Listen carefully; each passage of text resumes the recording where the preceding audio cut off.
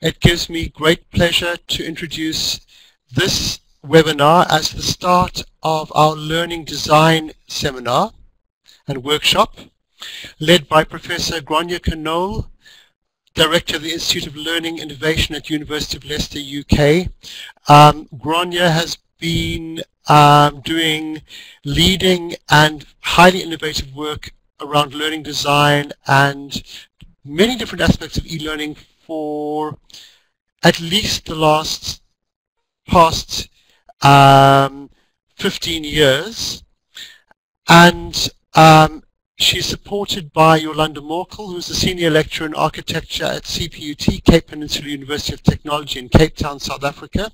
And we know Jolanda very well from the workshop that she co-led earlier with Daniela on digital storytelling, and also from her sterling work in online facilitation in the Emerge 2012 conference and beyond then.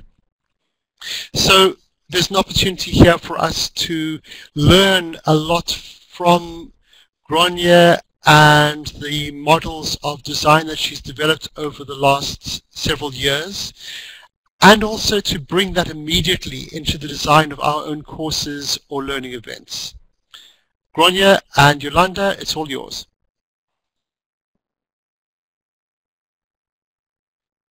Thank you very much, Tony, for that kind introduction and the perfect pronunciation of my name. Welcome, everyone. Really looking forward to today's session and to our interactions over the next few weeks. I really hope you find the resources you're going to engage with useful and would very much welcome feedback. Lots of ways in which you can interact, obviously via the chat box here, and as Tony says, it's been recorded. But also there's a Facebook page you can join, and there's the Emerge forum as well. So hopefully you've got yourself into groups. If you haven't done so already, we would urge you to join a group in terms of co-designing something. The 7 C's of learning design, which I'm going to outline today, is a bit of a pun on C as in the sea. And the pictures there you can see on the front page are of a boat called Sea Scamp, which is a 1930s wooden sailing boat, which was owned by the Luftwaffe to teach the navigational skills between the wars. And I'm actually going sailing on her this weekend, so I'm looking forward to that very much. So just on the next page, if you haven't done so already, and I don't think many people have, say a little bit about yourself on the forum or on the Facebook page. I know quite a few people have posted something on the Facebook page. And then just add reflections as and when as we go through. Just to give you an outline of what we're going to cover, today's session is mainly going to be an overview of the 7 C's of Learning Design framework. And then there are essentially 7 activities we'd like you to engage with. Hopefully we'll get a chance to do the How to Rule a Course exercise today, but then we'd like you to complete the others asynchronously in your team over the coming weeks. And we'll have a follow-up session, I think it's the 15th of May, which will be a chance to reflect on what you've learned in your experience and sharing your thoughts on the workshop over the coming weeks. So to give you a starting point, I think, and I posted this in the forum, I think my interest in learning design stems right back to my own initial experience of becoming a lecturer. I started lecturing in 1990 as a lecturer in chemistry. I just completed my PhD in chemistry. And when I started, I had absolutely no experience of teaching whatsoever. This was in the days before there were professional practice courses, academic practice courses that lecturers could do. So all I had was my own experience of being a learner, which is primarily through lectures, tutorials, and laboratories. And I was comfortable with the content, and I kind of held on to that, but was quite bewildered about where to start. And I think that's a common experience for many new lecturers. If you add into the mix the fact that we now have a kind of amazing variety of technologies that we can use to enable learners to interact with rich interactive multimedia, to enable them to communicate and collaborate, it really is quite daunting for lecturers or for academics to think about where to start.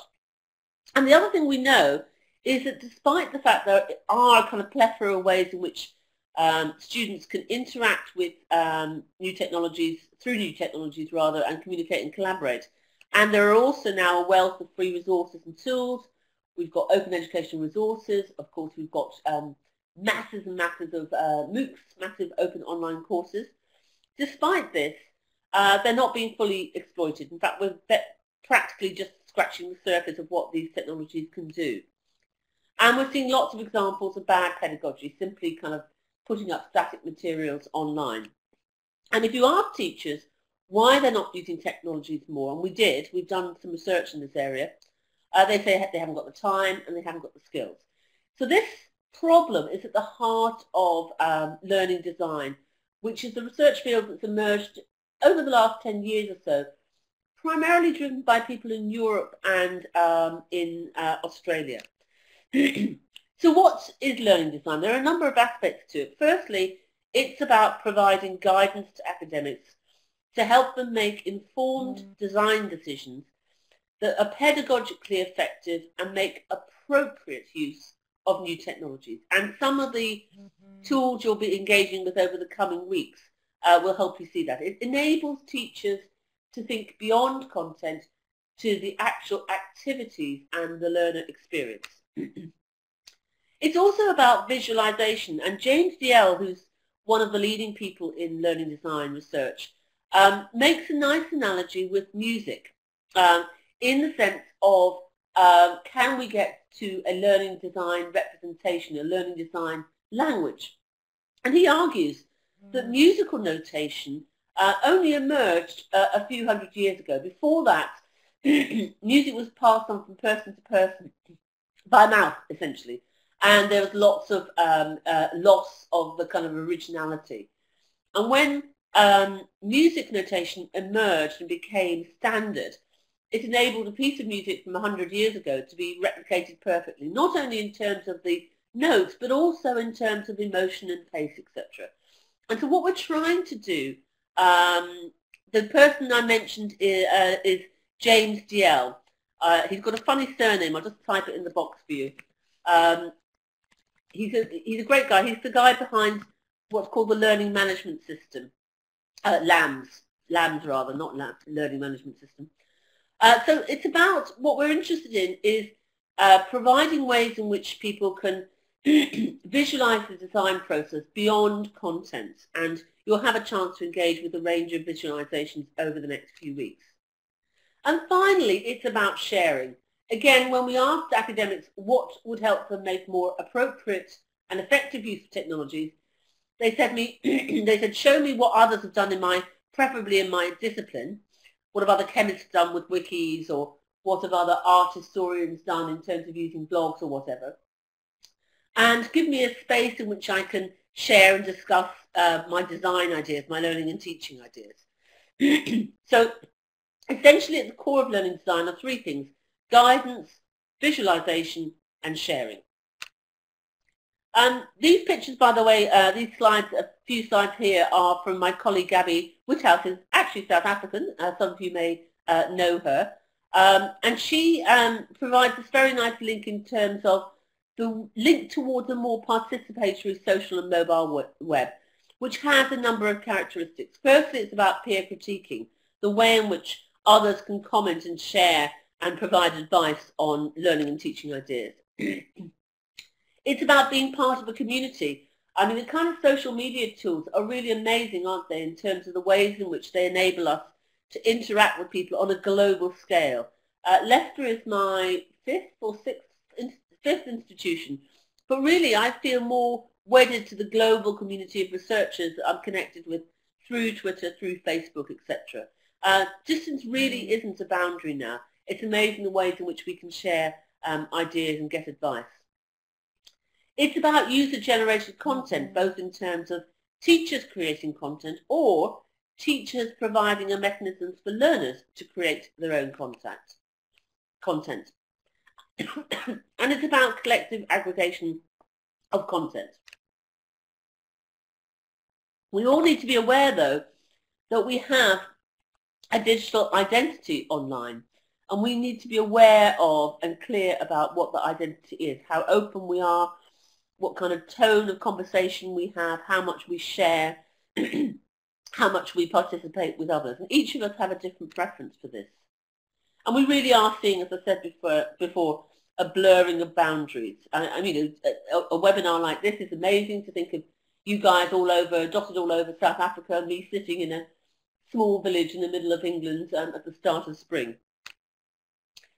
So the next slide just asks the questions, do our learning management systems, or virtual learning environments as we call them in the UK, make the most of the potential of the characteristics of affordances of technologies? Typically, an online course is created by a teacher, whereas in the future we might shift to content being created by learners. And primarily, VLEs are mainly used as content repositories. Most teachers are not really harnessing the power of the affordances of the tools that VLEs have. And maybe we need to move to more of a collective fabrication of content, providing mechanisms for peer critiquing, community formation, etc. So there are a number of questions about how we can better use basic tools that we all have like VLEs, let alone the free social and participatory tools we also have. And really, learning design bridges the gap between the future offered by technologies and the existing limitations of our courses. It's about transformation. It's about really thinking about how these technologies can be better utilised to support different pedagogical approaches. The 7Cs framework that I'm going to introduce in a moment came out of work that I led at the Open University UK as part of an initiative called OU Learning Design Initiative. And if you Google that, you'll find the link to the original website. And Leicester University had been doing something in parallel called Carpe Diem, Seize the Day, a series of workshops on learning design. And when I moved to Leicester just over 2.5 years ago, we combined the resources and the things that we had from these two initiatives to form the new 7Cs of Learning Design Conceptual Framework. And learning design is really about helping academics shift from a design approach that's belief-based and implicit to one that's much more design-based and explicit. And we believe that it encourages more reflective scholarly practice and helps to promote sharing and discussing with peers. So the 7Cs starts with the conceptualization C, which is about creating a vision for the course. What are the higher level principles associated with the course? What are the kind of key things that you as designers want to be instantiated into the course? For example, an engineering course might have a principle about project-based work or team-based work, because engineers ultimately will work in professional teams and need to develop those skills. And as part of this conceptualized C, we'll get you looking at something called the course features activity, which will enable you to articulate the higher level principles of your courses. Then we have a series of things around creating resources, whether that's doing a resource audit of existing free resources, listing them and articulating which ones might need to be adapted for your particular context, or whether it's about indicating what resources you might create, whether that's simple text or audio or video. And then there are things to foster good communication and collaboration, the ways in which, for example, you can facilitate an online discussion, the ways in which you can use a wiki as a collaborative shared working space, and consider it's to do with reflection and assessment. So it's about assessing whether the learning outcomes have been achieved. And then there are a series of design views which step back, if you like, and give you a different view of the design, and we'll get you to look at a number of those, in particular the activity profile, which enables you to see the mix of different types of activities that the learners will be engaging with, and the storyboard, which provides a kind of temporal sequence of the whole design process. And finally, it's about consolidation. It's about implementing the whole design process in a real learning context and evaluating how effective it is.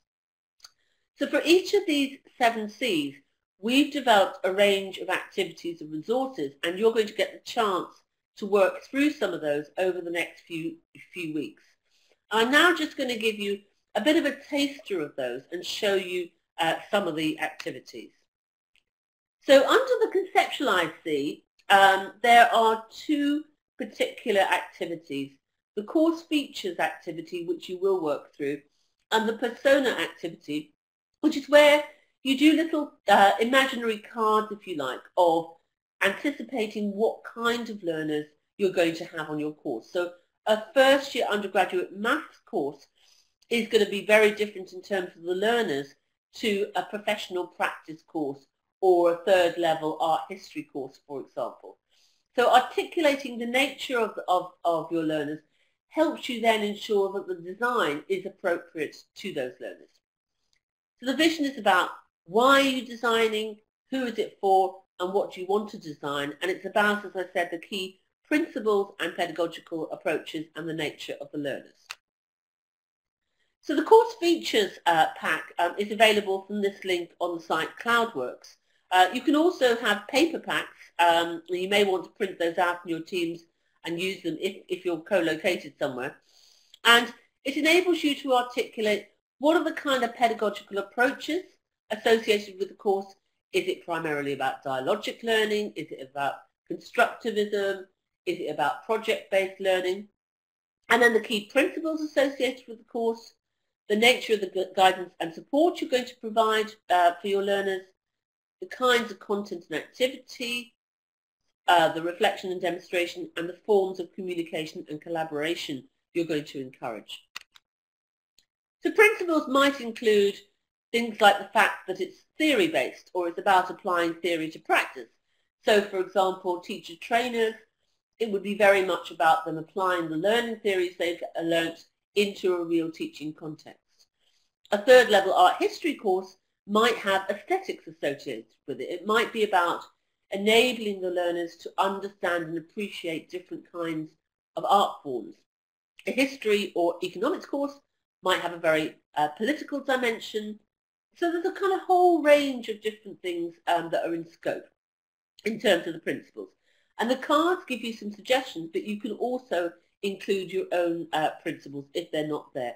For example, in a workshop I ran last year in Australia, there was a lady who was designing a course on local Aboriginal culture. So clearly the local cultural dimensions would be very important in that course. Pedagogical approaches might be that the course is inquiry-based. There's a very nice tool called Enquire, I'll just type it in the box, which is a toolkit to foster inquiry-based learning to encourage scientific understanding and inquiry-based learning. It might be that the course fundamentally has a problem at the heart or a case. It might be that you're encouraging dialogic learning. For example, a language course, dialogue is one of the key 4 skills that needs to be generated. It might be situative in a particular context. Virtual worlds have been used extensively for this, for example, by mimicking a medical ward or an archaeological dig.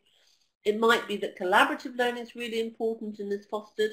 Vicarious is an interesting one. This is where learners learn from each other. So one learner would explain key concepts to the other learners. And it might be authentic. So there's a range of pedagogical approaches, and you need to decide which are the key ones for your course. Kinds of guidance and support that are possible. You might have a very structured learning pathway. It might be that the learning is scaffolded. That's a concept from David Woods from Nottingham University, which is where it's quite tightly scaffolded at the beginning, but over in time, as the students become more confident, that scaffolding is removed. There might be links to study support or remedial help. There might be a help desk. There might be step-by-step instruction. Many courses have links to library support, for example. Students may be encouraged to support each other through peer support. So you need to decide what are the key aspects of guidance and support you're going to provide. Content and activities might include the following, if I can hit the right button. It might be that you're getting the students to brainstorm some concepts together and come to some kind of consensus. You might get them concept mapping an area. You might get them doing annotated notes on a particular set of resources. Jigsaw is interesting. Jigsaw is an approach where you divide a problem into 4 parts. Let's say you were getting students to look at different learning theories. One student might look at associative pedagogies, another constructivism, another situated, and another connectivist. And each of those 4 students would go off and research their topic, and then they would come together with others in different teams who had researched the same problem. So all of those that had been looking at associative pedagogies would come together, would share and discuss what they've got, and then they would go back to their home team and combine. So it's a really nice, neat way of dividing a problem into 4 parts, a really good way of getting students to collaborate. You might get the students aggregating resources. For example, you might have them adding resources on a wiki, for example. You might get them manipulating data in a spreadsheet, information handling, or you might get them modelling something, often very important, for example, in the sciences.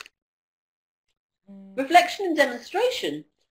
It might be that you have diagnostic tests at the beginning of your course. For example, if you had a language course, you might want to assess the students' prior learning in terms of language and then divide them into different groups depending on where they are. You might have e-assessment, which might be simple multiple choice questions, or you might have an e-portfolio where students demonstrate their evidence of how much they've achieved their learning outcomes. Feed forward is interesting. Feed forward is where you anticipate the problems that students are likely to have and you give that information up front. You might encourage students to extensively reflect on what they're doing. I've done a number of Open University UK Spanish courses, and fundamental to the OU courses is lots of points in the materials which says now reflect on what you've done. You might get them doing presentations either individually or as a group. You might encourage peer feedback and of course right down to summative assessments including good old exams. These are some examples of ways in which you can foster communication and collaboration. You might have a structured debate, or you might have a for and against debate. Is global warming really happening? So you might have one team of people saying yes and the other team saying no and articulating why, and maybe then getting the group to vote at the end. You might have a flash debate. Now that's where a sudden, like really topical issue comes up in a particular area. So if you had geography students, for example, and there was an earthquake, I understand from Facebook there was an earthquake in the UK last week, but I missed it. So if you had a sudden earthquake, for example, all the earthquakes that have been happening in New Zealand over the last few years, you might kind of start a debate on that. Or in a political or history course, if there was a kind of some war conflict in one part of the world, you might get students discussing that. You might get them engaged in some kind of group project or presentations. You might have them peer critiquing each other. Very good use of blogs, for example. So you might ask students to post a blog post and then comment on 2 other ones. So there's lots of different ways in which you can foster communication and collaboration. The Capture C, or the Create C as we now call it, is about finding and creating interactive materials. That might be doing a resource audit of any existing open educational resources that are there. For example, you might include YouTube videos, or you might include a YouTube video with a little introduction saying, in this video, focus on such and such and reflect on X. And then also thinking about what materials you need to produce, what kind of skills you need to produce them, and how much time it's going to take. And finally, it might be that you're encouraging the learners to generate their own content. And this in particular is very important in professional practice courses, I think. Communicate, ways in which you can foster communication. Gilly Salmon, my predecessor at Leicester, of course, developed the e-moderating framework as a way of fostering communication in discussion forums. And there are lots of other ways in which we can moderate. And I know, I can see in the chat here, no doubt Tony and others are keeping an eye on the chat, and at some point we'll stop, and if there's any kind of questions you want to ask me, we can pick those up from the chat session. So there are different ways in which you can foster communication. And it's interesting, if we look at the debate around MOOCs, and in particular CMOOCs, the connectivist MOOCs, one of the criticisms of them is that often there's not enough support provided to guide the communication and collaboration. So many participants feel at a loss, if you like, because they're not being provided with support. Okay, so similarly, collaboration. I mentioned the jigsaw approach. These are kind of pedagogical patterns, if you haven't come across the term before, and kind of structured examples of good practice. And there's a very nice article by Peter Goodyear, I'll just type his name in the chat box, in AJET in 2005 about pedagogical patterns. Another pattern is the pyramid. You might get learners considering a problem on their own, then working in pairs and discussing and coming to some shared consensus, and then finally voting and coming to a shared consensus as a whole class. There are lots and lots of these different pedagogical approaches around which are articulating the best of good practice that we know works in terms of fostering different kinds of learning. And then consider, as I said, is to do with reflection and assessment. It also includes ensuring that the learning outcomes for the course or the module are aligned to the assessment elements. If a learning outcome isn't linked to the assessment activities, then arguably it isn't there, and either you need to take that learning outcome out or you need to include something in the assessment which assesses it. And this is what Biggs refers to as constructive alignment. So I'll just put constructive alignment. And if you haven't come across his work before, I would certainly recommend you look at it. And when you're designing learning outcomes, you need to really think about active verbs and really think about active verbs that can genuinely be measured in some way. And assessment, as I said before, includes diagnostic assessment, formative assessment where you give feedback to the learners, summative assessment where it counts towards their final mark, and elements of peer assessment. And they each have different benefits. The combine enables you to step back and look at where you are in your design process. You'll work through the course view, which enables you to kind of get a higher level holistic picture of the course. Follows on nicely from the course features and activity. So this is where you articulate the kinds of guidance and support you're providing the learners, the forms of content and activities they will engage with, the elements of reflection and demonstration of learning, and finally the ways in which communication and collaboration are fostered. As I said before, the activity profile enables you to see how much time learners are spending on different kinds of activities, and the storyboard gives you a kind of overarching picture of the whole design process, which is activity focused rather than content focused, and is a temporal sequence. And finally, consolidate is about putting into practice, into a real learning situation, whether that's through your online environment, your virtual learning environment, or whether that's in a classroom. And there's a really lovely tool called ILDE. I'll just type it in here, Tool for Design, which is part of the Metas project I'm involved with. And it's a complete environment for doing the design process. If you haven't come across that before, I would certainly recommend you have a look. And there are also sites for sharing design ideas. Of course, we can use generic social media tools like Facebook or Twitter, but also there are specialized ones. And at the Open University, we developed one called cloudworks.ac.uk, which is a social networking site for sharing, learning and teaching ideas. It's free. You can look at it. If you want to contribute, you just need to set up a username and password.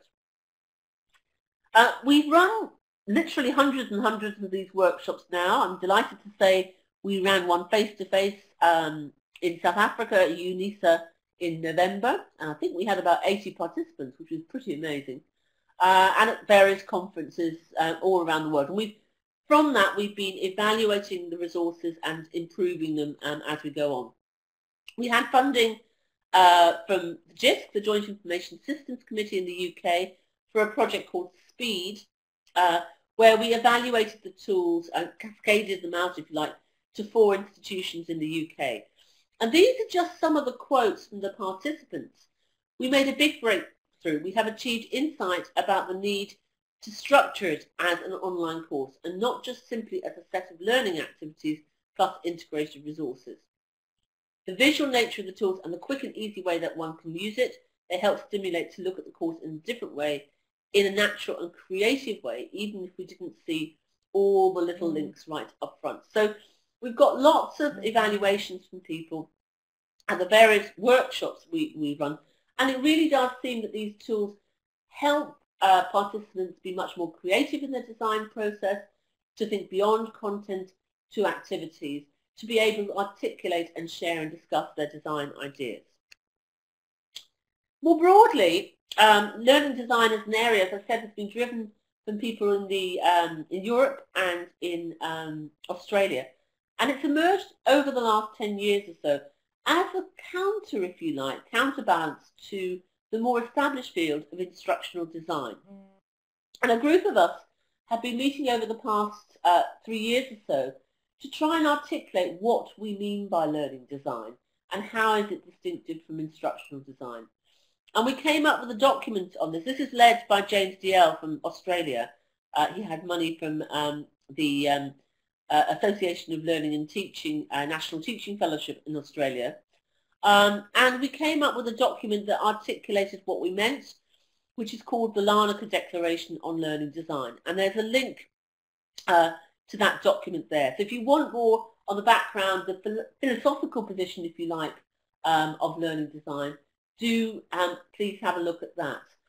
It includes the idea about the analogy to music that I mentioned earlier on. Also, I've recently produced a book by Springer, which is called Designing for Learning in an Open World. It's way too expensive, but if you're interested, do email me and I can give you a link to the near final PDF of the book. And I'm currently working on another book which will provide a much more practical set of hands-on guides to design, like, you know, if you like, 101 learning designs to promote different pedagogical approaches. And hopefully that will be out later this year.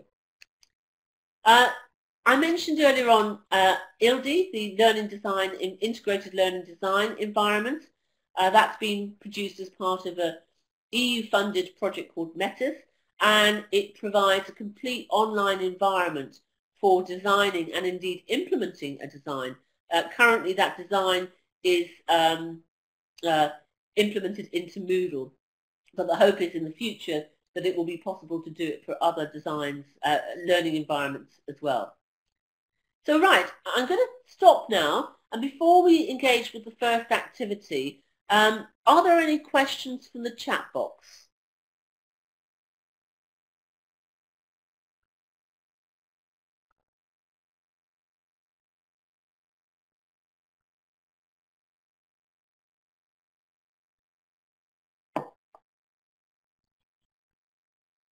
So Tony, do you want to facilitate any questions that you think have emerged?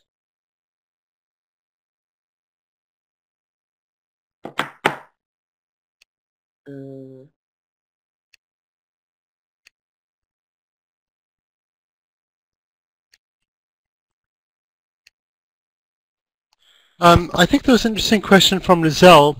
Will Grainne unpack each concept later on and support us on which would be the right one to use for our students? Trying to figure out, how do you figure out and navigate which of the many concepts in this very sophisticated toolkit are going to be the right ones to use for your course? That's a great question. One of the things we realized early on is that design is a creative, messy, iterative, and very highly individual process. It's not linear. It doesn't start with pedagogies and learning outcomes and go through. It's all over the place. So we might be thinking, oh, I want to integrate these resources, or I want to encourage the students to engage in dialogue, or I want to promote problem-based learning, or what have you. So we have a variety of questions and motivations, if you like, that guide us through the design process. And it's always ongoing. So what we've done with the 7 Cs is we've created a whole set of resources and activities. And really, it's up to individuals to choose which they find useful. So a lot of people, for example, find the course features activity really, really useful. Not everybody likes the activity profile. So really, what you're going to get over the next few weeks is a taster of these different resources. And then you can go back to the ones that you find useful and use them more. Not everybody will use all of the resources. It's very much an individual approach. And it's also about your own interpretation of those as well. And at different stages in the design process, you'll use different tools. So as I said, the course features is great because it provides you with that higher level articulation of the vision for the course. And then things like the course view enables you to dig into more detail and the resource audit to articulate what you're going to include. Does that answer the question, do you think?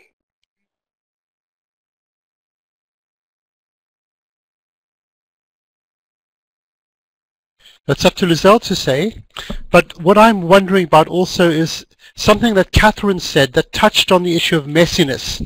When Catherine said that as people with responsibility for particular courses, we are held accountable if there are errors in the content. So that the kind of collaborative process that you're describing and inviting us to requires a fair amount of trust. So we relinquish a certain amount of control and let other people into the process, even if there are perhaps some perceived risks.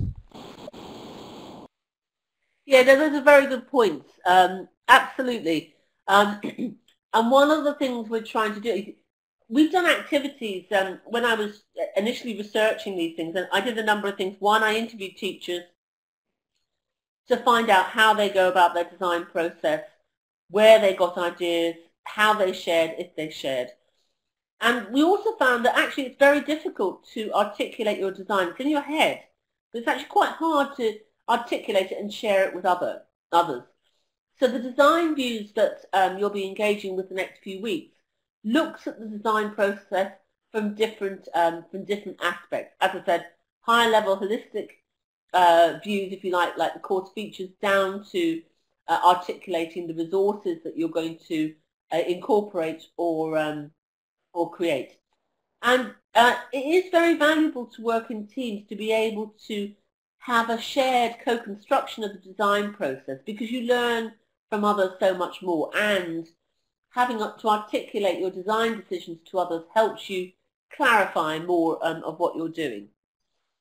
So I think that's how I would answer it. The other interesting thing is how this process could be perhaps incorporated into institutional course approval processes. Currently, course approval processes are very much admin focused. It would be really nice to have these design views incorporated so that from the very beginning, course teams start to articulate their design practices and sharing those, and why not even share them with the learners? Many courses are just descriptions are very much just text-based. Wouldn't it be nice to give learners an indication of the kind of activities and the time they're going to spend on different things, to give them an idea of what the vision for the course were and what are the core principles, etc. Any other questions, Tony? I'm sure there are plenty of other questions. Those seem to be the two most obvious questions in the chat, but perhaps here we are, here it's coming up. There's a basic underlying assumption that the teacher is responsible for the learning of the student, which he believes to be a harmful and misguided notion. Hinders the development of independent learners. Yeah. And I mean, I think teaching and learning are closely integrated, and it's a partnership, isn't it? It's not all about the teacher, it is about the learners as well. And it'll depend not only on the types of learners, but on the nature of the subject discipline. So independent learning may be very important in some disciplines, but not in others. So if you take a first-year undergraduate science course, for example, that is fundamentally probably going to be quite teacher-directed, very much because of the nature of the content. And it will be about guiding the learners through the process of understanding core concepts. Constructivism doesn't work in a first-level science course, in my view. Whereas if it's a third-level history course, where one of the principles you're wanting to promote is independent thinking and critical thinking, then you may well engage the learners in quite independent study. You may well put in place activities that enable them to see historical events from different perspectives and to critique on these different views. So there is a close link, I think, between the learners, the nature of the subject, and the core vision of the teachers involved.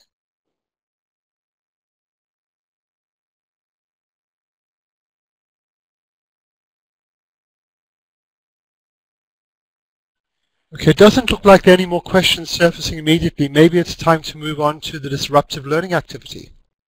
Great. Okay. So what I'd like you to do now is the first activity is what's called how to ruin a course. Yes, it is how to ruin, not how to run.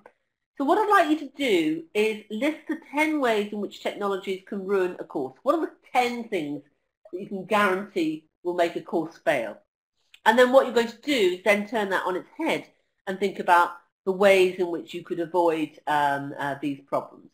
So Tony, back to you. Do you want to say a little bit about where people do this and how they do it? Well, what I'm thinking is that it might be a good idea to just use the chat here because this is the space where we are. And to start off by a very quick brainstorm of ways you can use technology to absolutely and totally ruin a course. And then we'll get on to strategies. Great. I just enter those in the chat. Yeah, so people could start to just enter in their thoughts. And perhaps afterwards, Tony or somebody, we could just cut and paste what those are. Using an inaccessible tool, absolutely, great. Difficult to access, yeah, or confusing instructions. Not scaffolding. Too many tools, absolutely, that's a key one. You know, if you have like multiple ways in which people can communicate, students are going to get very confused. Mobile devices are now very important, I totally agree, so it really is good if a course is mobile ready. Gosh, there's lots going here, I can't read them all, it's going too fast. Help's very important, absolutely, being able to, too many logins, a big issue. Tools not working, yeah, absolutely. Yeah, the learning outcomes need to be core. Yeah, facilitation is key, and that's one of the issues with MOOCs. They're not often facilitated. And facilitation is important in terms of motivation and keeping students on track, and also important in terms of retention. You know, feeling that actually, you know, whoever's leading the course is actually listening to what the students are doing. Distracting chats, yeah. You really need to think nowadays about what technologies you're using and why. Because learners are very astute and strategic, and they won't do things if they can't see the benefits for them. So you need to make it very clear to them why exactly, the purpose, why are they using the tools. Wow, these are great points. And the design views will help you think about that. Yeah, and in blended courses, it's really important to ensure that you think about what you're doing in the online space and what they're doing in the classroom. And there's the concept of the flipped classroom, of course. I'm just going to put a link also in the chat to a very nice project from Australia called the Spaces for Knowledge Generation Project, which looked at how you can technology enable real physical spaces to really make them technology enhanced. And it's got a set of 7 guiding design principles. It's really, really excellent in terms of simple things like having flexible desks and chairs so you can configure the room in different spaces, making sure you have plug sockets in the right places, etc. And there's a very nice accessible final report that I can thoroughly recommend for you, which is linked from that page. Yeah, digital literacy is key because although learners today are immersed in technology and can't imagine a world without Google, they don't necessarily have the right kind of digital academic literacy skills that they need. And just as in the old days we would have to teach them how to read an academic book, we now really need them to give them advice and guidance on how they can use the internet appropriately for their learning, how they can evaluate whether resources are relevant, etc. There's a nice paper by Jenkins et al. On digital literacies. They list 7 literacies that are needed. I think it's 2006. So if you Google that, you should find the resource. So that's, I'll just see if I can find it.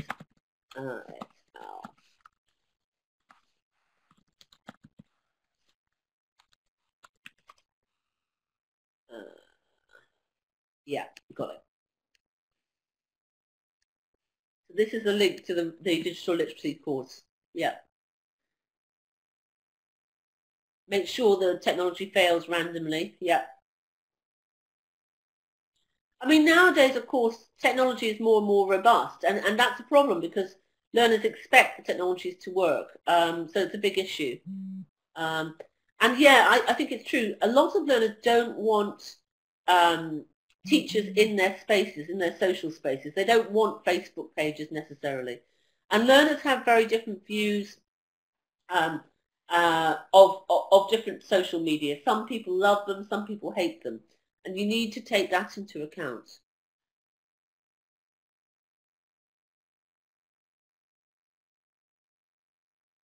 Is sound a problem? Can you not hear me?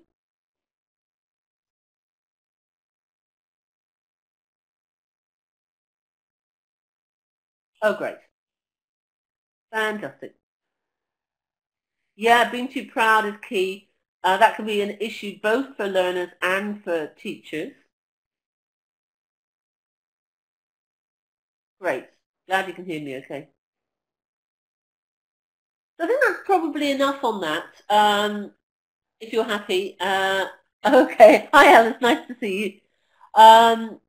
Yeah, and this is being recorded as well. So obviously what you can do with that list is you could then prioritize what you think are the key issues and then turn it around and say, okay, well, if this is an issue, how am I going to address it? What can I do to ensure that it's not a problem? So if you're okay, Tony, I suggest we move on. Is that okay? Great, thank you. Great. And how long more should we aim to go on for, Tony? Well, we originally agreed to go on until the hour. However, if you want to stay a bit longer and have a more free-flowing conversation, it's then up to participants as to whether or not anyone else wants to stay, but I'm sure many will. Sure, that's great. Okay, so I've got this slide in the wrong place. I should have had it before the activity. The 7 C's that I outlined for you is a new design process, as I say, a new design framework which has been developed from the work of the Open University UK and Leicester. And it guides you through the process of conceptualizing the design and representing it. Evaluation has been very positive overall, and it does help teachers to be more creative. But as I said earlier, you could also use these with learners. Why not? To give them more of an indication of what the nature of the course is. And we're continually refining the framework based on feedback, and feedback from you guys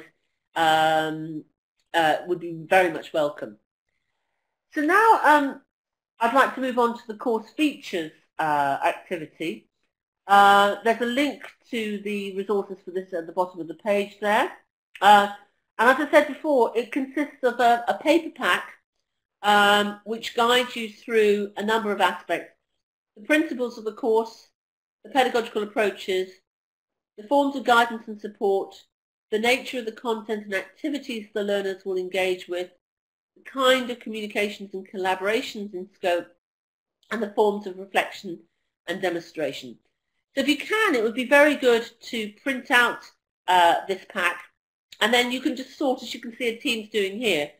You can either just put the ones that you think are key for the course, or you can put the cards into 3 columns, where the first column are the cards that are totally in scope and really fundamental for the course. The second that are features that are there to some extent, minor features, and the third, which are things that are completely out of scope. So, for example, for a completely online UNISA course, obviously there would be no classroom-based, campus-based courses. Other courses may be blended in nature or what have you. And as I said before, use these cards as guidance to guide your design process, but don't feel limited by them in any way. Feel free to add in your own elements. And if some things don't mean anything to you, then just ignore them. That's absolutely fine. So I don't know quite how we want to do this. This might be a good point to stop. But before I do so, let me just run through the remaining activities. And I think we have a timeline of suggestions for when you do the activities by. And as we said before, we would really strongly encourage you to work in teams. You'll get much more out of the workshop if you work in teams. So this is the course features activity, and it would be good to spend a kind of good hour or so on this, if not longer. Then there's an activity to do with looking at and articulating what you think forums, blogs and wikis are particularly good for. What's the benefit of discussion forums over blogs or wikis, for example?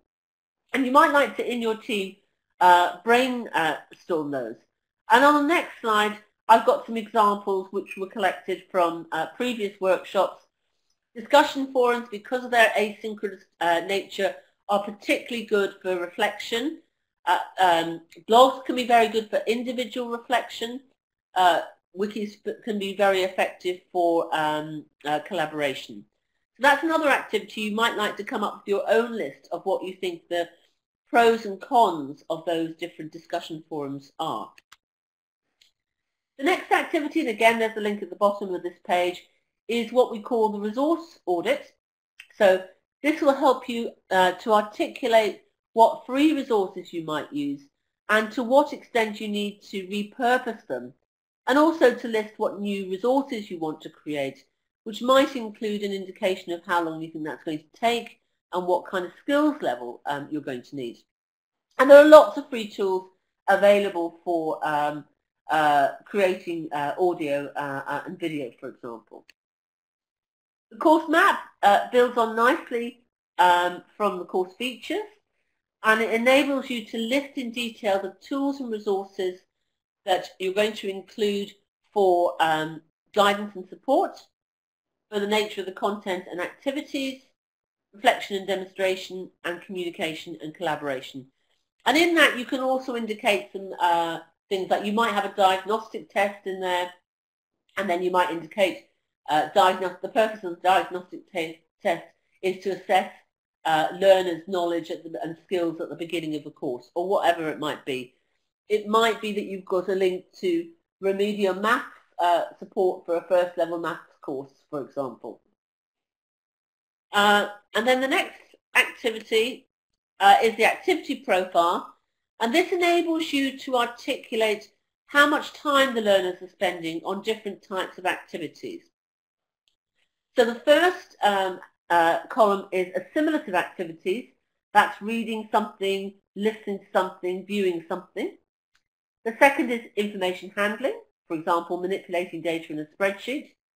The third is how much time they're spending communicating. The fourth is productive in terms of how much time they're spending producing something, might be a chemical compound or an architectural model. The next is experiential, drill and practice, work-based learning, for example. The next is adaptive. That's quite a specialized type of activity, but very important, particularly in the sciences. So this is things like modeling or simulation. So you might in physics have a simulation of a pendulum and enable the learners to alter the variables and see the effect on the swing of the pendulum. And then finally, how much time they're spending on the assessment elements of the course. And this is available online from CloudWorks as a widget. You can add rows and enter the amount of time for each of those, and then it gives you that red profile. Or it's also available as an Excel spreadsheet. And finally, we get to the storyboard. As I said before, this is a temporal sequence.